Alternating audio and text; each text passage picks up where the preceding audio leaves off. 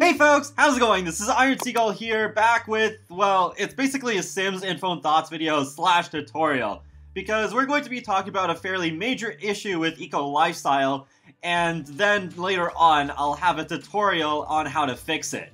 The issue that we're talking about today is about Pinecrest Apartments number 404, that's in the Conifer Station district of Evergreen Harbor. So to give some more context to this, we're going over to Answers HQ. The person who originally posted about this issue says that by either trying to edit the left apartment in Evergreen Harbor or by moving in a family or sim is how we can find the bug ourselves. And what happens is that usually you would be able to edit the balcony in that said apartment left side, but it says objects can't be placed unless a sim occupies that apartment or if it's not occupied in general. The message does not change when a sim is living in that apartment. It's clearly a part of that apartment. But it would make a lot of sense to be able to place our own furniture on that balcony. So why can't we? Simgrew Frost did end up answering this thread. So he says, "Hi all, this is a design decision, and I have more info from Simgrew Paul to share on why. Thanks for playing Eco Lifestyle, Simmers. We want to address your feedback on the balcony of Pinecrest Apartment 404. Some of you might have seen some early videos in which game changers were building on balconies. They were playing on an alpha build that had the issues described below. When we initially designed and built that apartment, we planned for the balcony to be buildable space to make up for the real-life limitation of not having a yard. We ran into some challenges along the way, and we'd like to share with you what happened. We learned during production that the tech for swapping the apartment exteriors with gameplay could not accommodate this due to complications with the apartment exterior dynamically changing with the neighborhood. The balcony also had a bug in which neighbors looking for the front door would walk through the apartment uninvited to get to the balcony and then knock on the sliding glass door. How rude! We tried to fix that enabled items to be placed on the balcony, but this resulted in more bugs. When the town enacted the Modern Development Neighborhood Action Plan, the balcony wall did not update to match the wood paneling from the rest of the building. If you tried to fix the pattern manually, the wall did not respond predictably. And that Neighborhood Action Plan caused the window and the door to disappear erratically.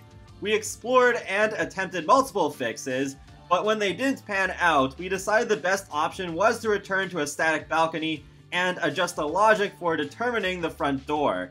We apologize for any confusion this may have caused, and we hope this at least gives some insight into what went into the decision. Simgrew Paul."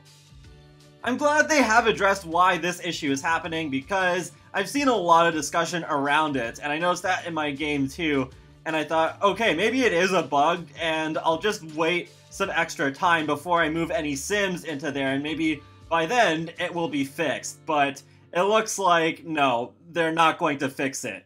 I know those game changers who did get super early access were saying that they played on an early alpha build, but if there were to be any differences between that and the final retail version, I do not think it was going to be that.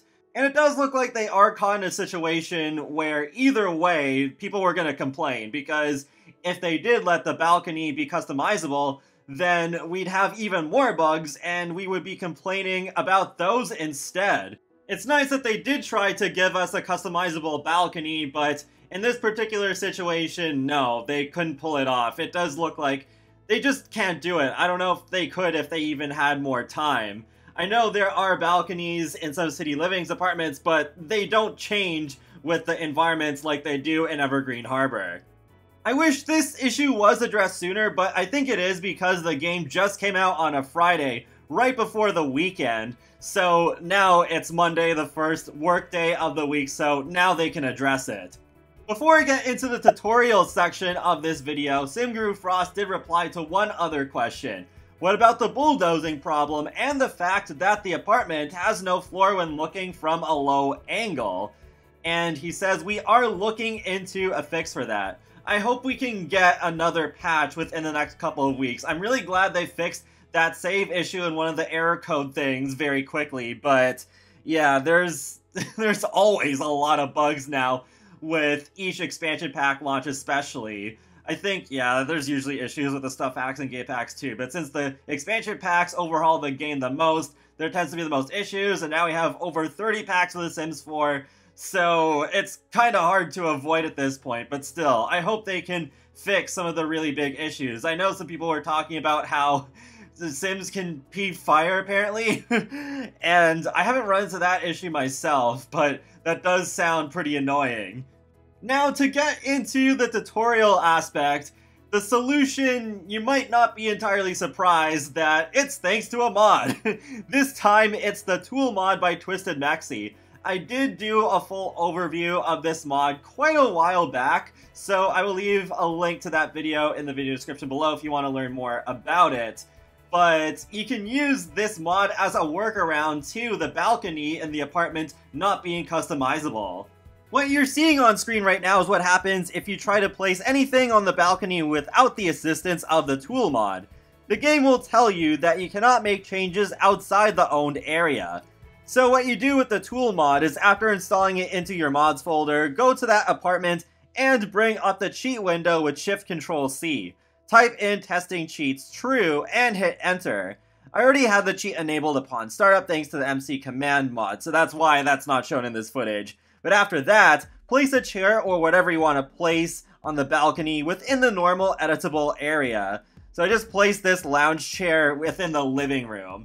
And then you shift click on the chair or whatever object, and you go into this tool submenu. From there you can choose either toggle active object or move. Move is using X, Y, and coordinates. I think toggle active object is a much easier way to do this, so that's what I'm gonna do.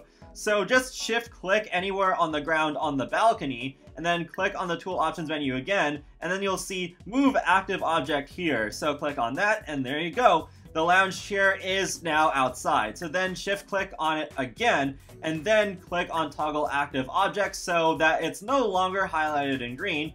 And then there you go. It's moved onto the balcony, and your Sims can just use it as they would a normal object. I want to clarify what the tool mod does though, because it does not make any normally unbuildable area into buildable ones. It's just a way to move an object's position outside of its original location to the point where it can be outside a buildable area if you want it to.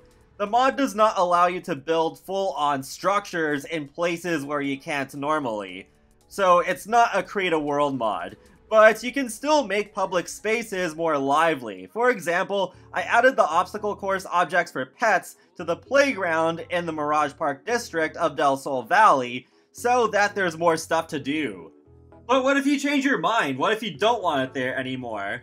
Well, if you haven't gone into build mode, it is possible to go into the tool menu and there's an undo command.